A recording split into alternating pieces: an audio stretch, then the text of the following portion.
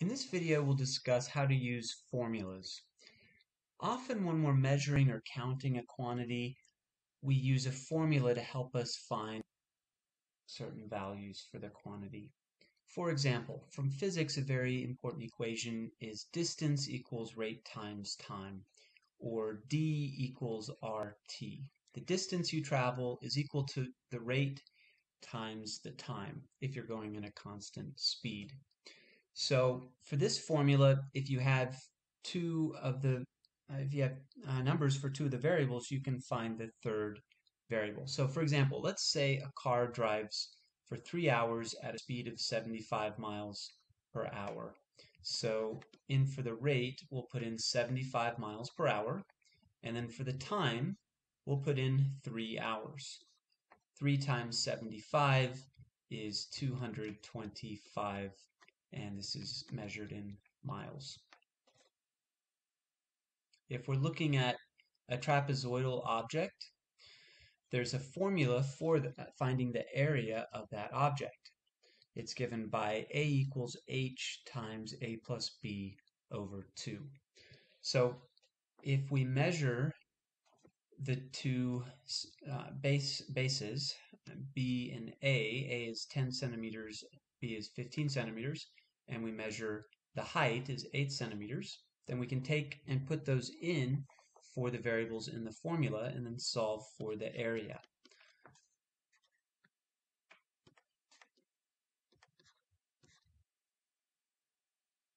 So the height is 8, A is 10, B is 15 divided by 2. So that gives us 8 times 25 over 2. The 4 and the 8 and the 2 cancel, giving us 4 times 25, which is 100 centimeters squared.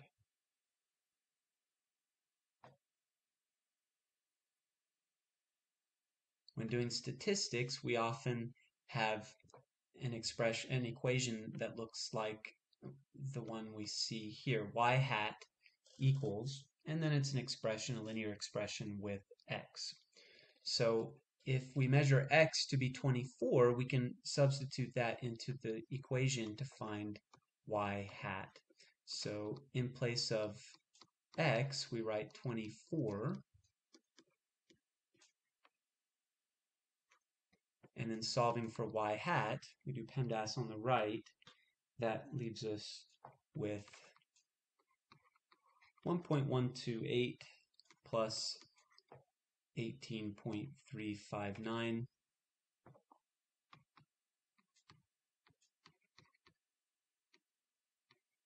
If we want to round to the hundredths place, we circle the 8 and we look at the number to the right. The number to the right is a 7. 7 is 5 or more, so we're going to increase that 8 to a 9. 19.49 for y hat. Sometimes we'll have a formula, but it's solved for a variable that it's not solved for the variable that we are interested in. For example, we know that area equals length times width when we're working with a rectangle. But let's say we know the area and we know the length, but we don't know the width. So what we can do is we can take our formula and solve it for a different variable. So if we want to solve this for w, it means we want to get w by itself on one side.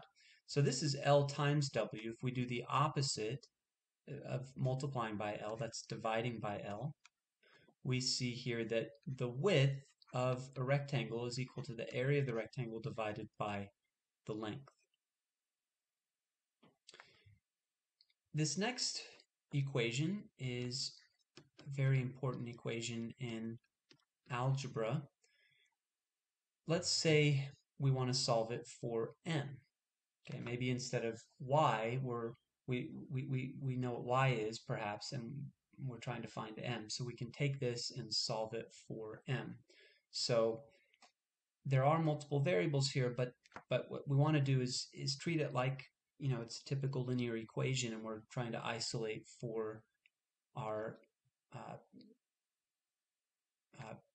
letter of interest here, which is m. So I want to get rid of the b and the x. So we go in the same order. We're going to subtract off the b from both sides. So we have y minus b equals mx, and we have m times x.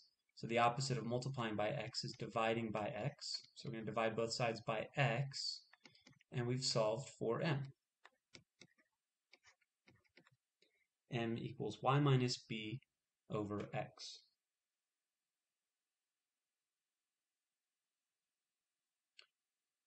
Two more formulas where we solve for a particular letter in the formula. So if we want to solve for b, we need to get b out of the denominator. We're going to multiply both sides by the least common denominator. So we go a times 2 minus b, a over 2 minus b times 2 minus b. So we multiply both sides by the LCD. That's going to cancel the 2 minus b on the right.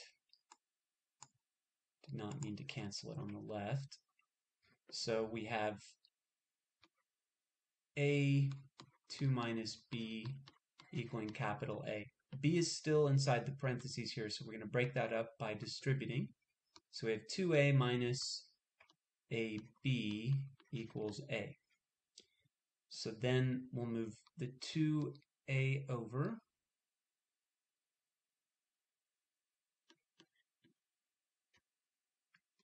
Let's finish that up over here. So we have negative ab equals a minus 2a. And then we divide both sides by negative a. So b equals a minus 2a over negative a. Note that there are other ways of solving this equation for b, and if we multiply top and bottom by a negative and simply rearrange, we'll see that this is also a correct solution here for solving for b. So both of those answers are correct. Finally, this is another equation that's very important in statistics, the z-score formula. Let's say we want to solve it for x. So we need to multiply both sides by sigma. So multiply the left by sigma, that's the symbol in the denominator there. It's a Greek letter, it comes from the Greek alphabet, and we're going to multiply by sigma on the right. That'll cancel sigma out of the denominator, so we'll have sigma z equals x minus mu.